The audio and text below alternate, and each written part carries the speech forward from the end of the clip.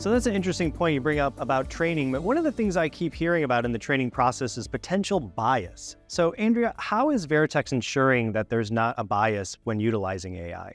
Well, I think what's really important to understand in that context is that both humans and these AI models can manifest bias based on their experience and knowledge base. And so, for example, I, as a court reporter, if I'm taking down testimony of an expert witness that perhaps is usually using very technical language or is speaking with an accent that I may not understand, I certainly am going to clarify for the record to make sure that we have a 100% accurate transcript.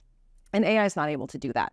And so again, it just really comes down to that professional that's in the room guarding the record.